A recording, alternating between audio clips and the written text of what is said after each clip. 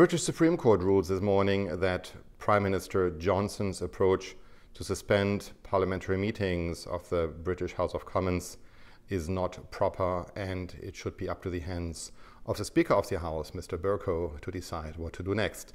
Hello, this is Reinhard von Hennigs, and today's Musing talks about the split between legislative and executive and judicative branches of the government.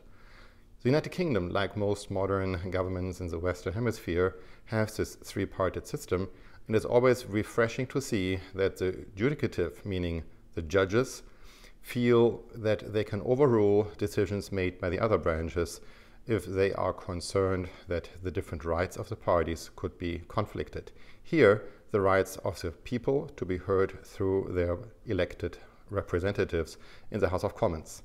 An interesting twist, but again, the living example that a three-parted system works.